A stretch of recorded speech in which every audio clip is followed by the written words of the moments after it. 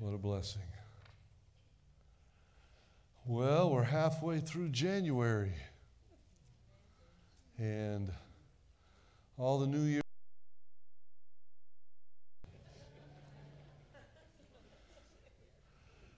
But there is a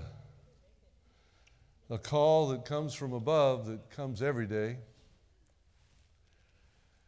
In Matthew 20, Jesus tells a story about a landowner that goes out looking for employees. He's got work to do in his fields. And he hires some in the very beginning, early morning hours of the day. And he tells them he's going to pay them 1 denarii for working all day. And they were happy to have work. And they went to work. Now, we've come a long ways since the day of 1 denarii for a day's wages. And many people have lost track of how much money it really takes to run this world. Because this world, in its economics and its programming and institutions, requires money in order to compete with the other nations. And I came across a little comparison where it says that if you took $1 million and gave it away $1 a second, it would take you 12 years to give away $1 million. $1 a second. And if you took $1 billion and gave it away $1 a second, it would take you 32 years. 32 years. And then if you took $1 trillion and gave it away $1 a second, it would take you 32,000 years to give away $1 trillion. Our minds can't compute on that level. I mean, mine can't. I mean, a dollar a day, $1 a second.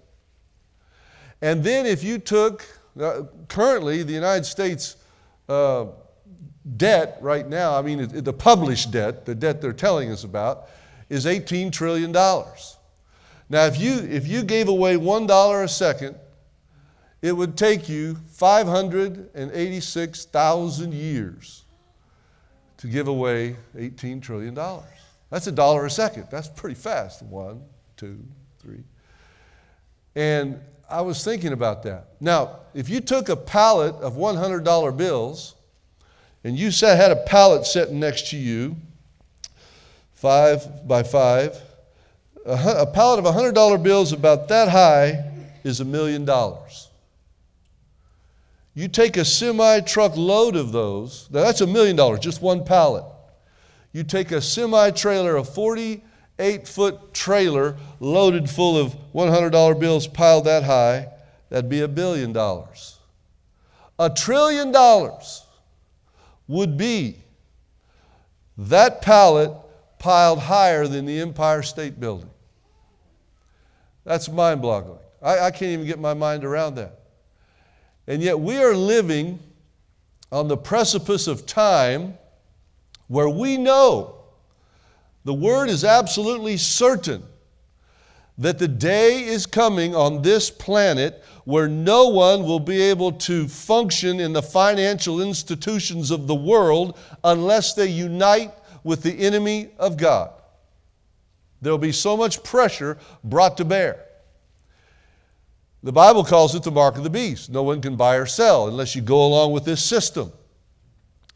You will not be able to buy food. You'll not be able to purchase water for your house. You'll not be able to pay taxes. Therefore, you'll lose your house. There's going to be some serious pressure brought to bear against the human race. Now, in the midst of that, we understand there will be multitudes and multitudes of people who will be perishing, losing their lives. But there's really not much I can do about saving 7 billion people. But there's more than I know that God can do about coming into my life to save me and to use me to help other people to be saved in this small little circle that I inhabit. Maybe my neighborhood, a few houses around my neighborhood. Maybe some of the people I mix with at church. I can be an influence. I can encourage, and I can help them to walk with Jesus. But if you compared the $1 million to the $1 trillion, that would be a good comparison of what I would, we would be, each individual could be the little pallet, and the world is, I forgot to tell you, the total debt of all the institutions in the United States, not just the government, but all the institutions, all the banks, all the industries, the total derivatives debt in the United States would fill the Washington, D.C. Mall with $100 bills as high as the Empire State Building. That's where that whole mall, where the pond is, or the lake, or whatever they call it, all that area. Anybody ever been to Washington, D.C.? Then you know what we're talking. You've seen it on TV. I mean, as high as the Empire State Building, $100 bills. $700 and some trillion dollars. So, can God handle that? Absolutely. Can I handle that? Absolutely not. I mean, I can do all things through Christ who strengthens me, but part of the all things that God would have to do for me is to help me to ignore that problem. That's the best way I would deal with it. How am I going to influence the bankers?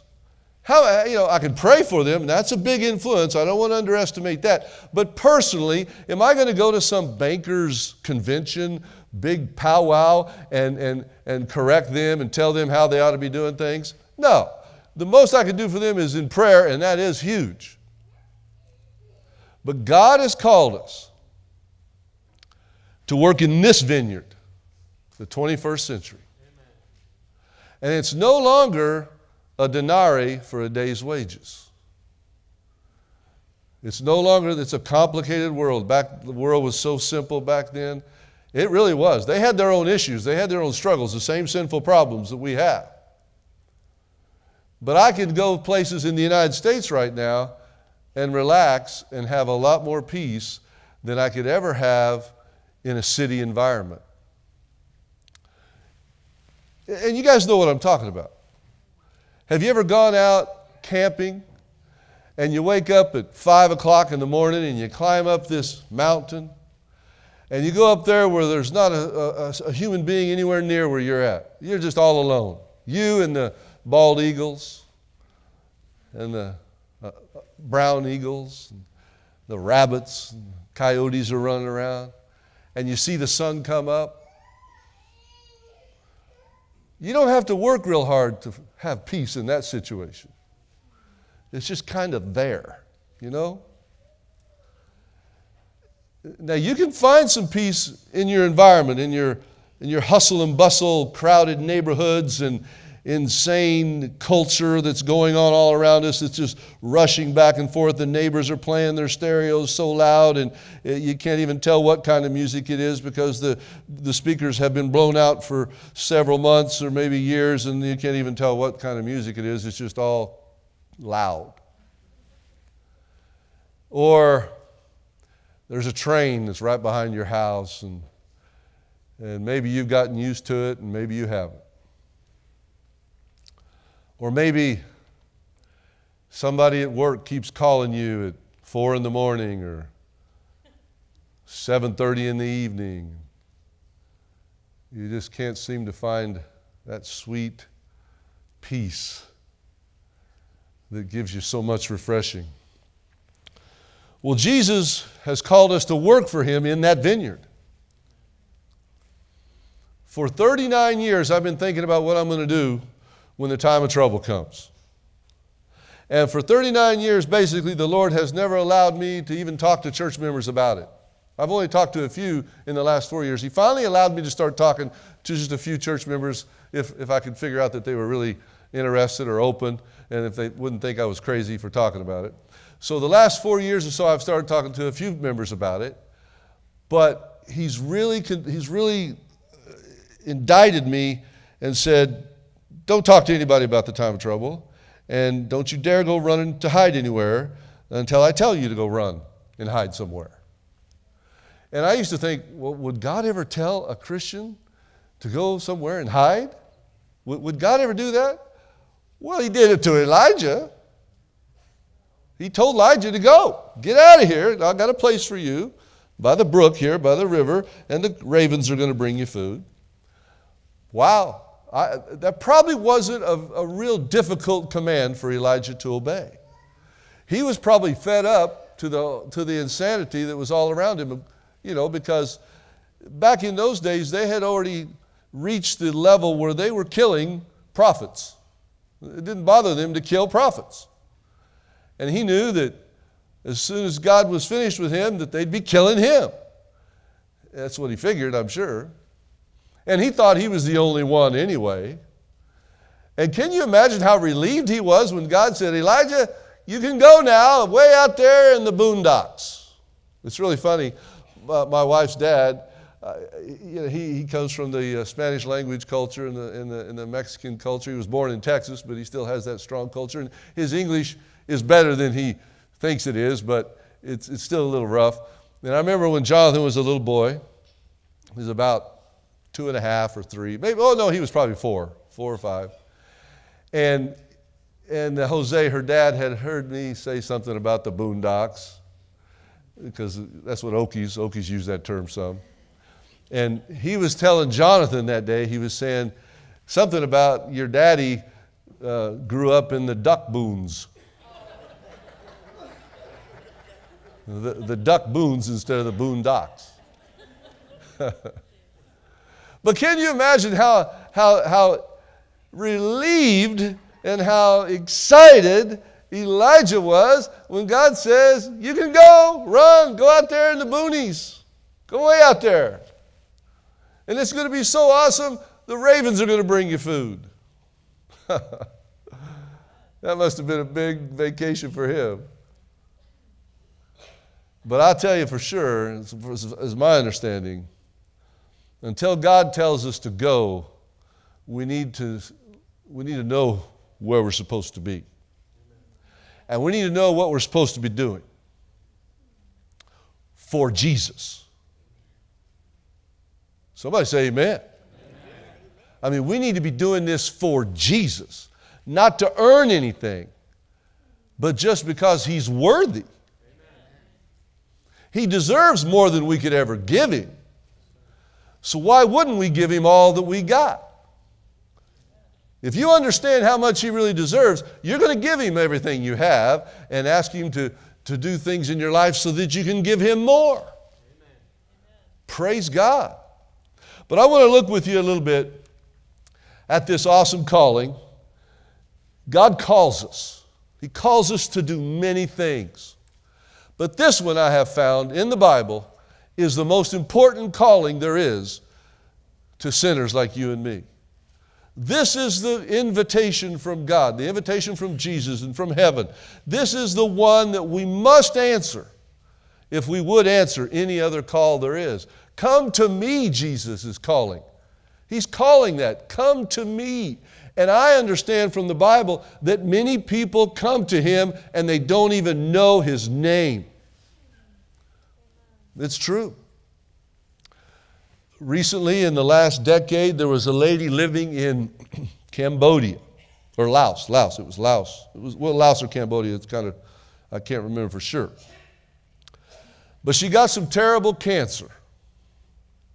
And they were poor. And her parents were dead, and her grandpa was there, and they were poor. They couldn't afford to go anywhere to get any treatments. But she knew she'd been diagnosed. And the cancer was terminal.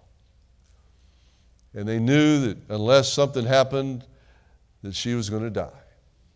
The grandpa began to tell her about some of the stories he remembered hearing as a child about this second God. Didn't know His name, but all he remembered was they referred to Him as the second God. And that's all they knew. So she started praying to the second God. And a few weeks went by, and one night in the middle of the night, a shining, glorious being appeared at the foot of her bed. And he said, I have come from the second God has sent me. And he has come to heal you. And he touched her body, and there was some healing, but not complete healing. And then he told her where to go to find help. And he directed her to certain Seventh-day Adventist ministers by name in America. And she was able somehow to get the money, and she actually came, and she actually met these folks. And the last word I got was that she was healed of cancer. She was a Seventh-day Adventist Christian. She had returned to Laos and was handing out Steps to Christ and Bible studies. Second God was Jesus, the second of the Godhead. But that's all her grandpa knew. God is so amazing that He will honor childlike faith for anybody who hears His voice. And guess how many people hear the voice of God on planet Earth? Every human being hears the voice of God. They may not acknowledge it. They may not accept it. They may not believe it. They may not even understand it, because there's so much darkness. There's so much confusion. There's so much ignorance. Hosea 4:6, God says, my people, and guess how many people on planet Earth are His? Guess how many of them belong to Him? All of them. All human beings are rightfully His. And with a broken heart, through Hosea, God cries out, my people are destroyed for the lack of knowledge. And the Holy Spirit is working to call people to salvation. Come to me, all you who are struggling and are carrying heavy burdens that humans were not designed or created to carry. You and I were not designed to carry sin. We were not designed to carry injury from other sinners around us. We were not designed for that. That's one of the main reasons Jesus comes as our big brother. He comes to give us help. He comes to help us in our struggles. He comes to fight for us and to fight with us and to fight in us. He comes to help us. Amen. And He says, come to me, and I will give you rest. I will give you power. I will give you hope.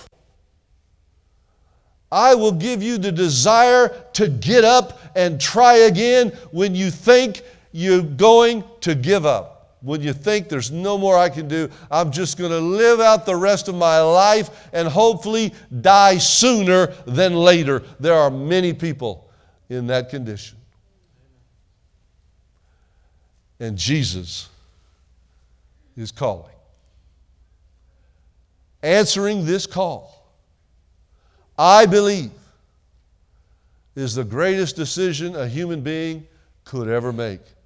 And I believe that this call is given every day. And I believe that we must intensely, with great desire and great ambition, great hope and great faith, I think we should answer this call every day in a great way. I believe God deserves to be answered in a great way every day, every morning, early in the morning. He deserves our first and foremost attention. He's giving this call every day.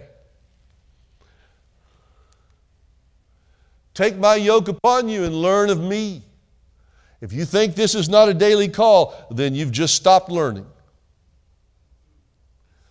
You can't continue learning unless you answer the call of coming to Jesus on a daily basis. Not going to happen. Learn from me. He's the only true teacher in the universe. Anybody else who's a good teacher is simply reflecting Jesus. Even if they're an atheist, if they're a good teacher, they're reflecting Jesus and they don't even know it. He's the true teacher. For I am gentle and lowly in heart, And you will find rest. You'll find restoration. You'll find hope. You'll find courage. You'll find strength for your entire being. For your entire being. Physically, mentally, emotionally, and spiritually. Jesus said, I will be your all and all because I created you. My yoke is easy. My burden is light. My yoke is easy. My burden is light. Don't you know King David learned that? He figured that out. He saw that. He tasted of it. That's why he sang so much. That's why he wrote so many awesome, powerful, incredible songs. Because he knew this was true. He said, one thing is I desire, he said, that I may dwell in the house of the Lord forever. Now, he wasn't talking about the temple. He was talking about the presence of God, the living house of God, the holy presence of God. That's what he was talking about. He said, I'd rather be a doorkeeper. What that means? I'd rather be a janitor for God than to have all the wealth of the rich, of those who are rich. This guy knew something. This guy had learned something. He knew it was far greater to carry Christ than this world. John 20, Jesus said to them again, peace to you. As the Father has sent me, I am also sending you. Now, I know that was with his inner circle, the apostles. But I also know this is for anyone who has ears to hear. And we're talking about answering the call of God. How many of you believe that God wants to use you to reach the people in your neighborhood? It's true, whether you believe it or not. You may not believe it, but it is true. He has chosen you. He has especially gifted you. And He stands ready to give you all the power and wisdom and skill and ability you need to bring the gospel to everyone in your neighborhood. Amen. He said, as the Father sent me, so I send you. I am the vine, you are the branches. This is how easy it is. He said, my yoke is easy. My burden is, I am the vine, you are the branches. All we need to do is be attached to Jesus. We need to be connected to Jesus. We need to be clinging to Jesus. He who abides, he who lives in me, and I live in him, bears much fruit. For without me you can do nothing. If anyone does not abide in me, he is cast out as a branch and is withered, and they gather them and throw them into the fire, and they are burned, destroyed. If you live in me, and my words live in you, you will ask what you desire. Wow. And it shall be done for you. And the reason he can say that is if you abide in him and his words abide in you, you're only going to ask what he desires. And that's fact. Because you will have received a new heart, complete with heavenly desires, holy desires, balanced desires, pure desires. And it shall be done for you. By this my Father is glorified, that you bear much fruit, so you will be my disciples. Answering the call to bear much fruit. In James 1, but be doers of the word, and not just hearers, becoming deceived, if that's what you're doing. If you're just listening and not doing anything about what you're hearing, then you're deceiving yourselves. For if anyone is a hearer of the word and not a doer, he is like a man observing his natural face in a mirror. For he observes himself, goes away, and immediately forgets what kind of man he was. How forgetful are we? You know, there's two signs of being a human. But it actually goes, there's two signs of being old, of getting old, that you're getting old. There's two evidences that you're getting old. One is that you get forgetful, and the other one is I can't remember what it was. But that's really true about just humans. When we're talking about God, when we're talking about who we're supposed to be and how we're supposed to act, we forget pretty quickly, don't we? And we can pull some pretty big shenanigans as soon as we're out in the crowd. As soon as we walk away from that prayer closet and our Bible study desk, and we're out maybe not even 15 minutes on the highway, yeah, that old roaring lion can rise up in us pretty quickly. And we could even go a few months and just be sweeter than pie. I mean, never even grumble at that crazy kook that just almost ran us off the road. But you let 3 or 4 months go by and we're ready to pull a machine gun out and blow his tires out from under him. I wouldn't shoot anybody, but I'd sure shoot some tires. Slow them down a little bit.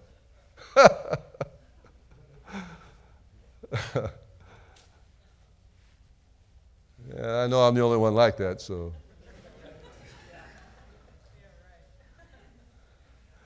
Well, one of my favorite verses in the whole Bible is right what Jesus said right here. This is so off the charts. It's just wow. It's just huge, major wow. He said, most assuredly I say to you, he who believes in me, the works that I do, he will do also. Wow. I mean, we could just stop there, and that's more than we can swallow, right? That's more than we can hold. That's more than we can receive. That's bigger than the universe, because God's bigger than the universe. And he just said, if I believe in him, I can do the same works he did. I'm going, wow. I mean, I can actually someday pray the way Jesus prayed? Really? Yes. Amen. And that's based on the promise of Jesus. That's based on the testimony of Jesus. John 14:26. John 16:13. If you're not claiming the precious promises, you're dying. And you will be dead forever. John 3:16 is one of the most precious promises in the whole universe.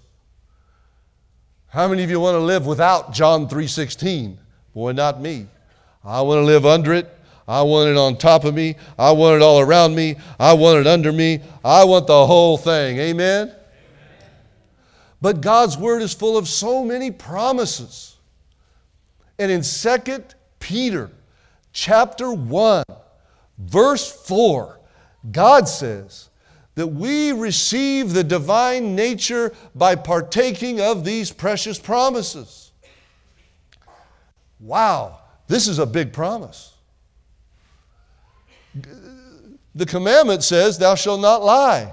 What a beautiful promise that is. All I have to do is answer the call. All I have to do is come to Jesus, give him my life, and he'll get rid of the lying out of my life. He'll knock it out. He'll kill it. He'll crucify it. He'll wipe it out. He's the only one who can. Amen. And all I have to do is believe in Jesus to do the works he did. I don't need to go doing the works he did so that I can get good enough. All I need to do is believe in him, and he'll make me good. I like that. I like that routine a lot better. Amen. That yoke is a lot easier than the one a lot of church people are carrying.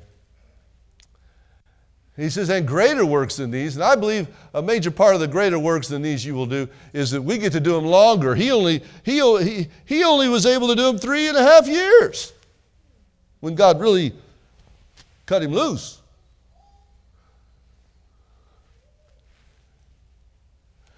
And then the key is, because he says, I'm going to my Father, and verse 13 says, and I will be at whatever you ask the Father in my name, he's going to give it to you.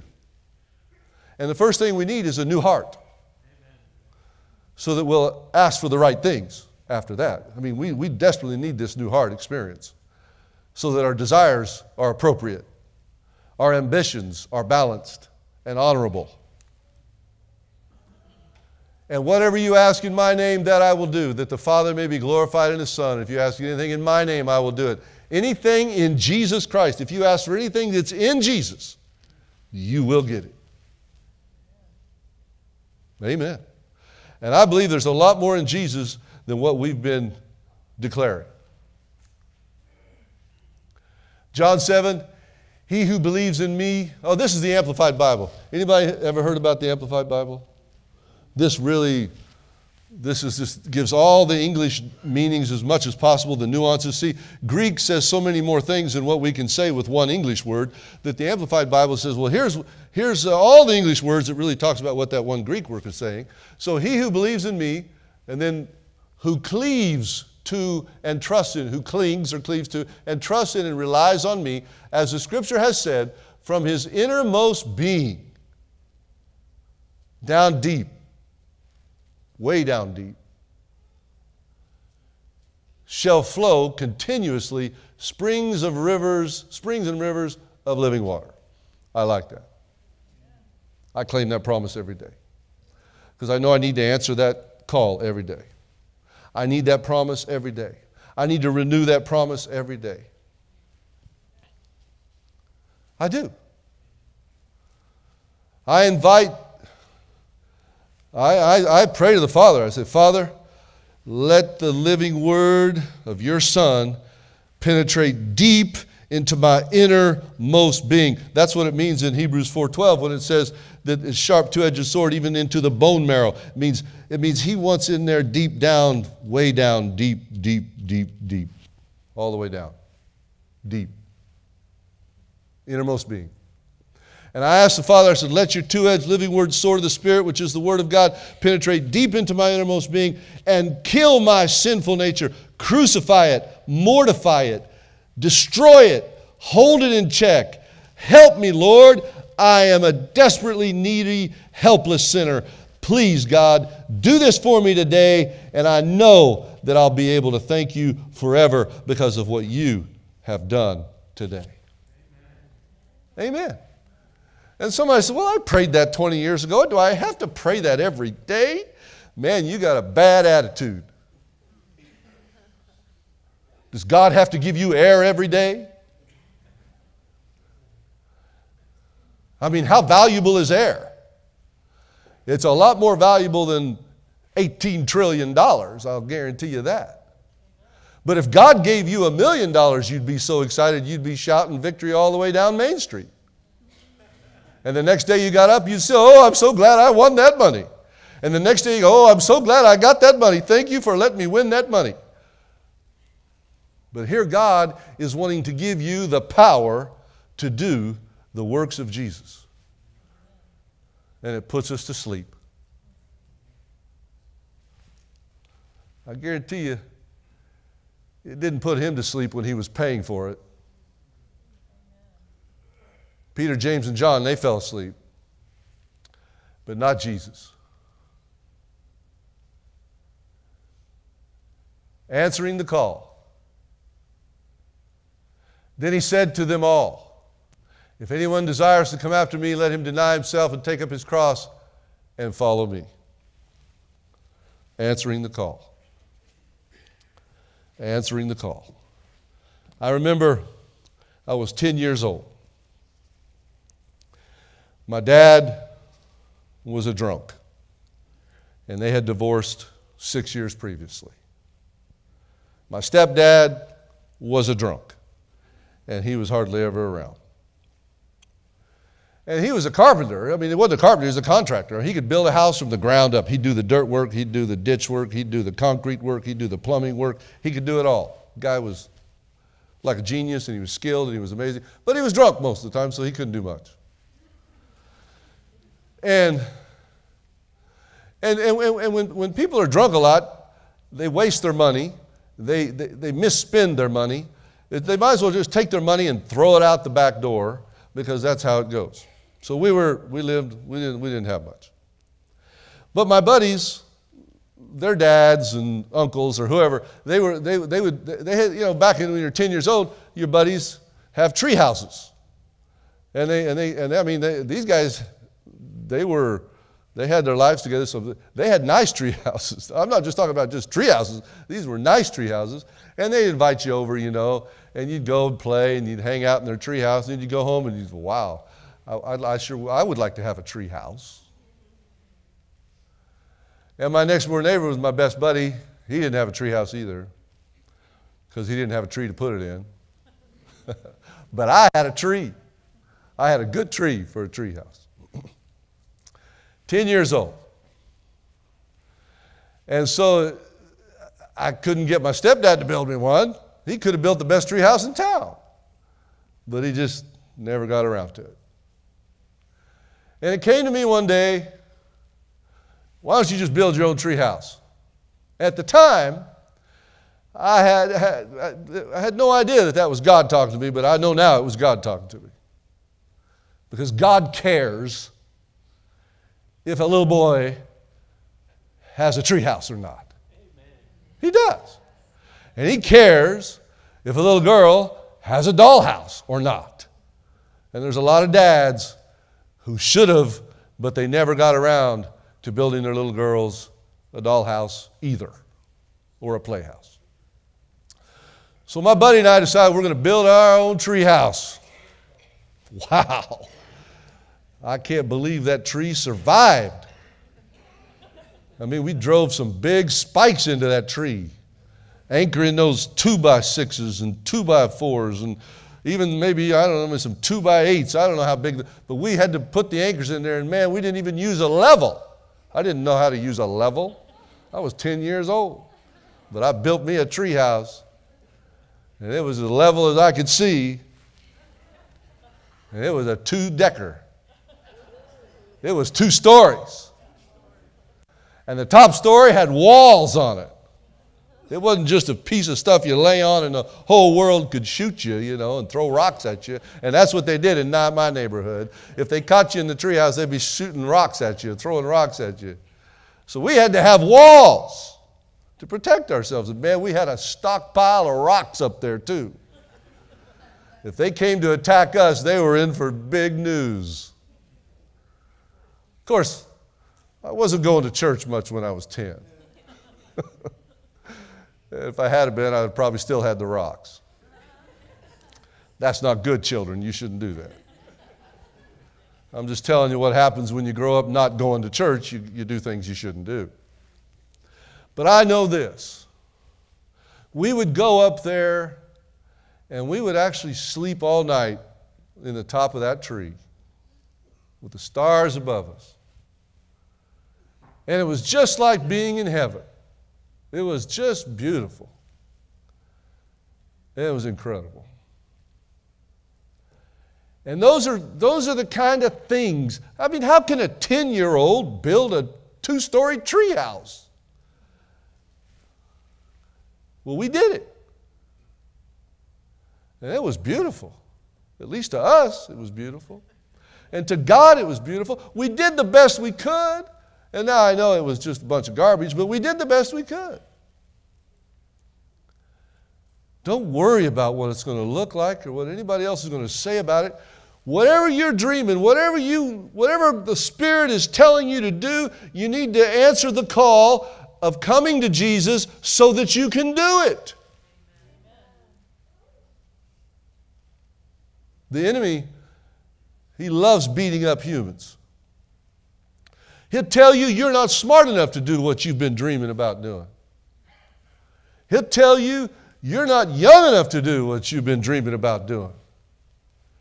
He'll tell you you're not old enough to do what you think God wants you to do. He'll tell you everything he can to get you to just give up and neglect or forget that special and that precious dream that he's given just to you.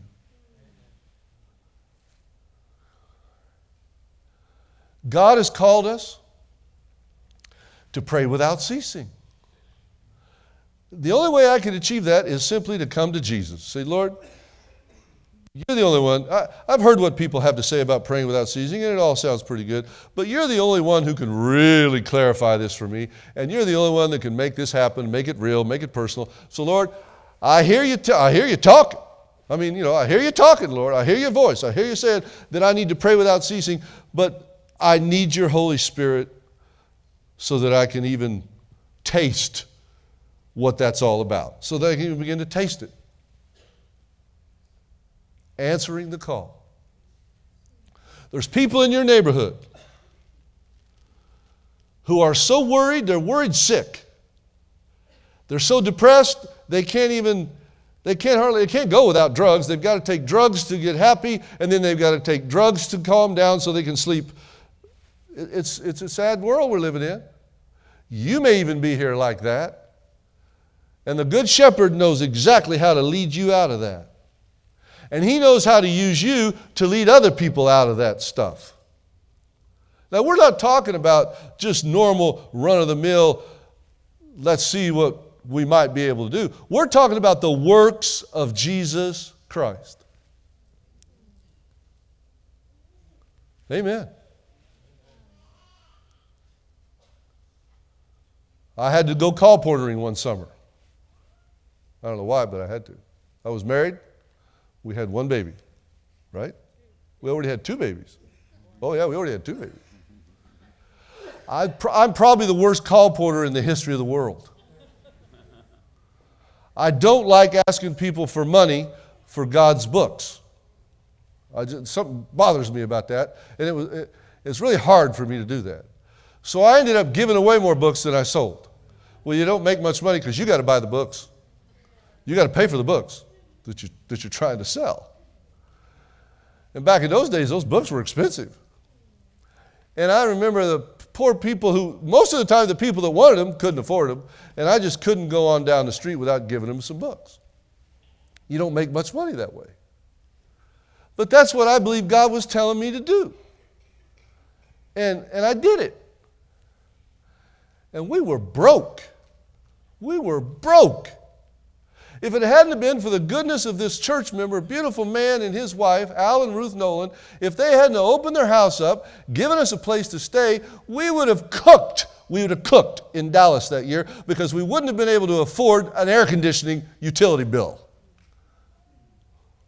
We couldn't even afford rent. We didn't tell anybody except God. And these two came up and said, we'd just like to have you guys stay with us this summer. I hear you're going to be call portering up here in our city. And I was a student pastor at their church up in North Dallas, Garland, Texas. So we'd just love for you to come stay with us. We'd just love to have you and your babies with us this summer. And I said, well, how much is that going to cost us? Oh, that's not going to cost you anything. He was an engineer and she was a registered nurse and they didn't need the money. And he said, nothing. It's not going to cost you anything. We just want to be a blessing for you guys. Wow, what a blessing we had that summer. We could actually have air conditioning in Dallas, Texas. And if you don't have air conditioning in Dallas, Texas, you better be half gorilla or something. Because it's rough. Well, I got done call portering and we were still broke. Because I didn't make a penny. I lost money.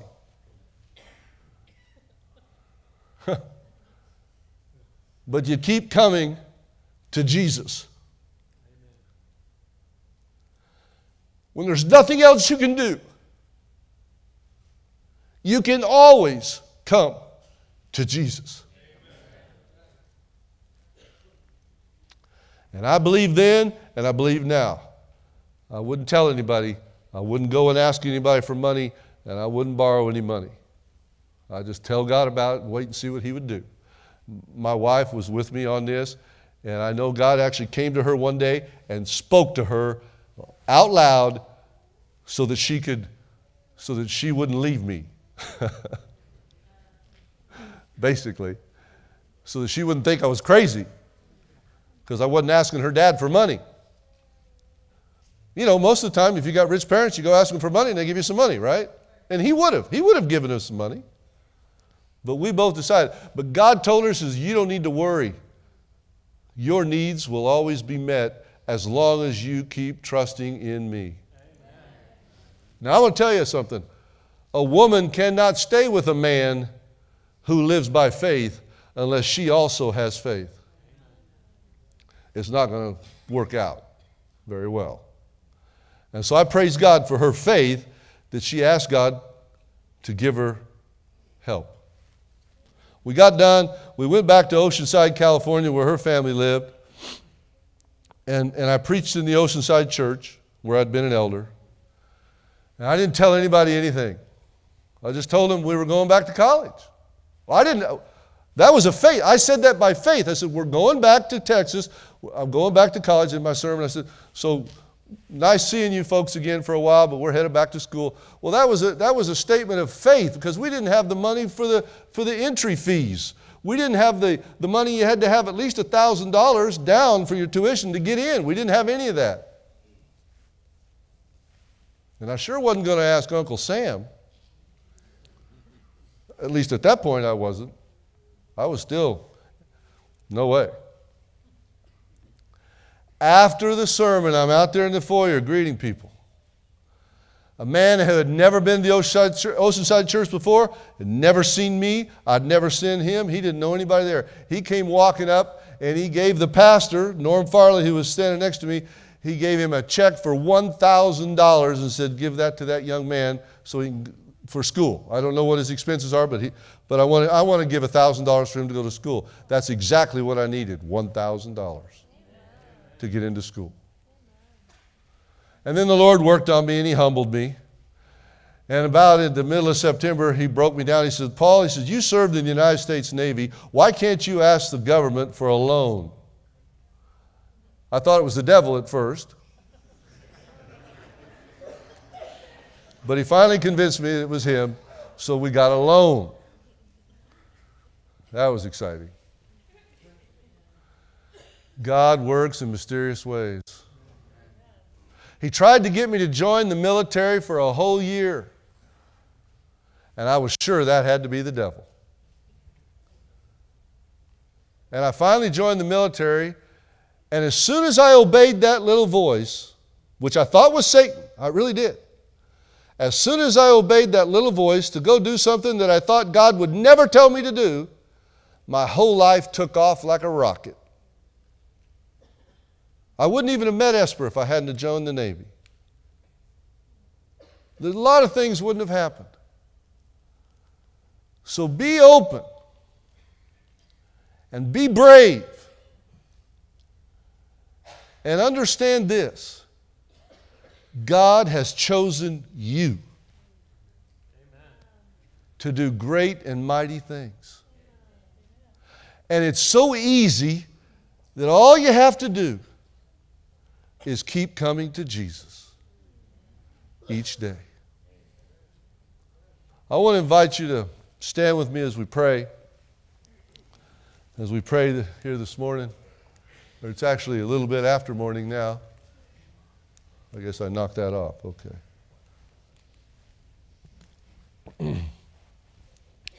A long time, I've had this dream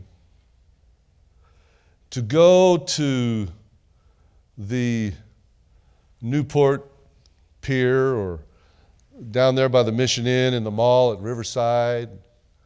I've had this ambition, this dream, this desire for years, for decades, to take my guitar down there and just sing and have a hat there so they can drop money in it and have a sign that I'm going to use the money for, something for maybe my friend's orphanage down in Peru. We've got a friend that runs a place for orphans and for moms, single moms. We could do stuff like that. And I know that I don't play guitar. I really don't play guitar well enough to do that. But I know that as soon as I do it, God's going to work miracles to make them hear stuff that I'm not even playing. And then sing. And I've allowed the devil to interfere, to cheat me and to discourage me and to frustrate me and to keep me from. I've never done it. I've never done it. But I, by God's grace, plan to do it before I die and before this year is over. With God's help, I'm going to do that. And they may throw rotten tomatoes at me, but I'm going to do it.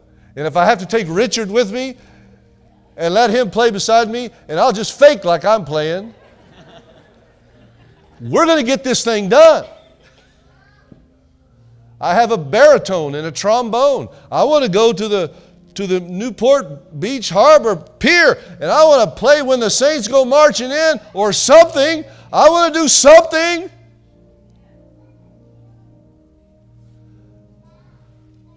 To get people to at least know that somebody's excited about Jesus. So what can you do? What is your little dream? Maybe you don't even have one.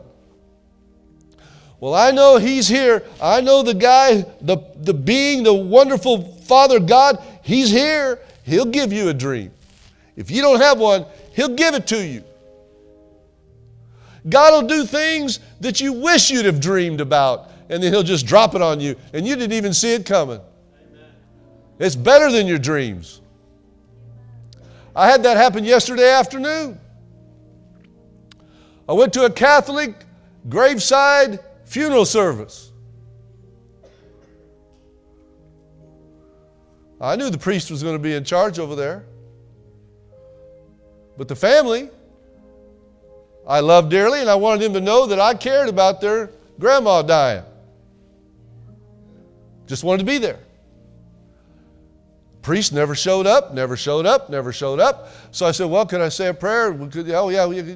And I went up and I said a prayer, and I included in my prayer that if the priest was stuck in traffic or lost, that the Lord would help him to arrive quickly, soon, so that the family's needs could be met and this priest could do something for the family. Well, another 20 or 30 minutes rolled by, and he still didn't show up, and so the cemetery people, they had to get things done. They had to get ready for the next appointments, and so they went ahead and raised the casket up on the scissor lift to put it into the mausoleum. And I thought, man, that's not right. That shouldn't have happened without somebody saying something. But I didn't know. I didn't know what to do. I wasn't in charge. And I knew that a major portion of the family was there, and they didn't like what I had just done to their brother. We just baptized him. They didn't like that, because Catholics get baptized when they're babies. And they were worried that he was being led into a cult. And they were pretty upset. But my heart broke. I just didn't feel good about that. So I said, well, is it okay? I told somebody to go up and said, go see if I could say some more and pray for the family. And they said, okay, yeah. And they knew I was Seventh-day Adventist. They said, yeah, come on up. All I was going to do is just say one sentence and pray. God gave me a whole sermon, and I had to obey.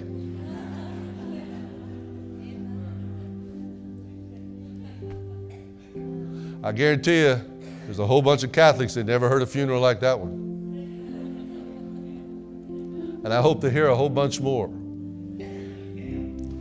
I told them that all they need to do to answer the voice of Jesus when He comes for His children is to answer His voice each day right now. Learn how to hear His voice. Learn how to answer His voice. Just say yes to Jesus. And when He comes, you'll be able to say yes to Him. Even if you're dead, you'll be able to say yes, and you'll come out of that grave. That's how awesome our incredible God is. I say yes to Jesus. Amen. I choose Jesus.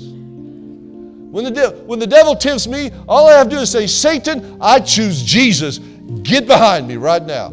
That's all I have to say. His yoke is easy. Most people don't think that the devil talks to the whole human race. Well, I guarantee you he talks to every human being in this world. Most people don't even believe he's there. I guarantee you he's there. If he wasn't there, Jesus would not have gone to the cross to give us the help we need to defeat his enemy.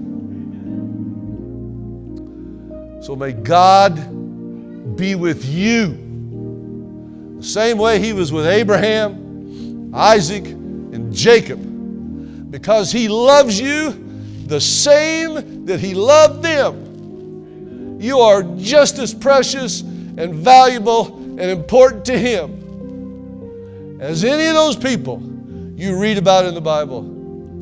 You are precious to him. And he wants to lead you in a path of victory, of joy, of peace, and success. Amen. And he wants to hear you talk about it someday in a place called heaven. He's going to give you center stage, and he wants to hear you tell the whole universe how precious he is to you. It starts right here. It starts right now, every day. God bless you in Christ Jesus as you go in faith. Go with him. Amen. God bless you as you go.